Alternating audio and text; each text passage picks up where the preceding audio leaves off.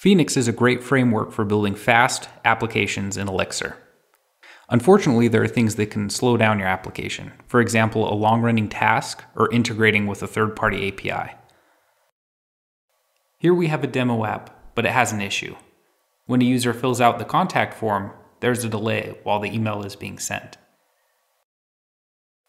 We're going to solve this by offloading the work into an async or background job.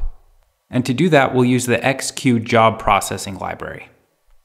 Exq uses Redis as a store for background jobs and handles things like concurrency, job persistence, and retries for you, with a format that is Rescue and Sidekick compatible.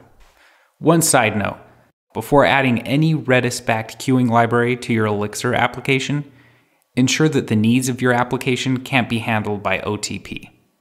So let's get started. Exq uses Redis, so we'll have to have that running. I'm on a Mac, so I'll install it using Homebrew. Now from our application's mix file, we'll include Exq as a dependency. We'll also need to include Exq in the application list. Then let's download our dependencies.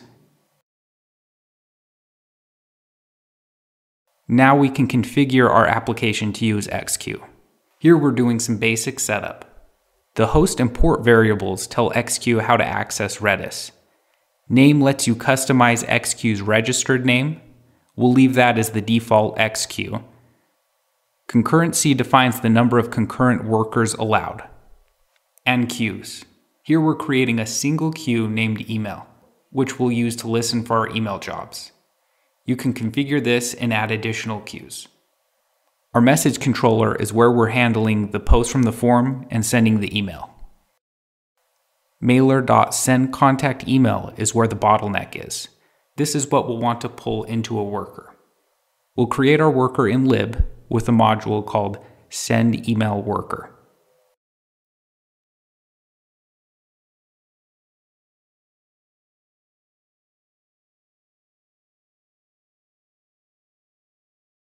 Inside our module, we'll create the perform function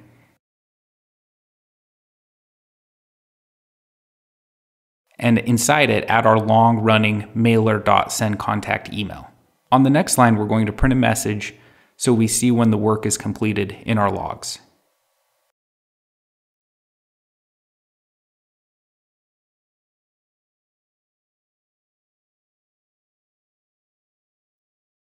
Now that mailer.sendContactEmail has been added to our worker, we can remove it here.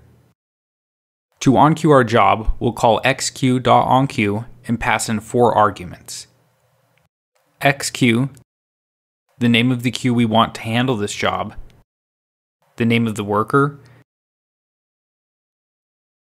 and the arguments that the perform function in the worker requires. Now we'll start up our server,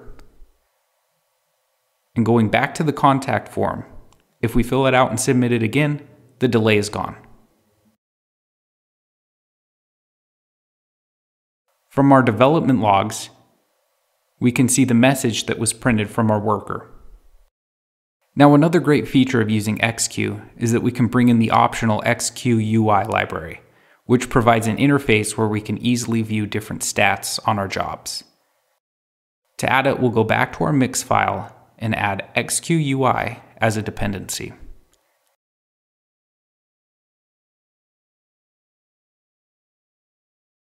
Then we'll download our new package. In our config file, the options we have access to are web port, web namespace, and server. Since we're using Phoenix, we can remove web port and web namespace. The server option allows you to keep from starting the web server during tests. From our Phoenix router, we'll add a new pipeline. At the end of this pipeline, we're using the Exq UI router plug, with the namespace set to the default of Exq. Then we'll create a scope at /exq and tell it to use the new Exq pipeline.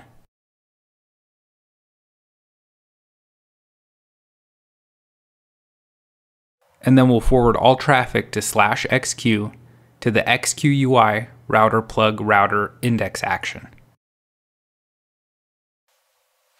Now if we restart our web server and go to localhost port 4000/xq, we'll see our new jobs UI. So here we can see how many jobs are being processed, what the size of each queue is, the jobs being retried. We can also remove jobs from a queue. An important aspect of job processing is the ability to schedule jobs. Let's say we wanted to wait 1 hour after our contact form was submitted before we actually delivered that email. How would we do that? The Exq API provides the ability to schedule jobs to be processed at some point in the future. So let's update our code to do just that.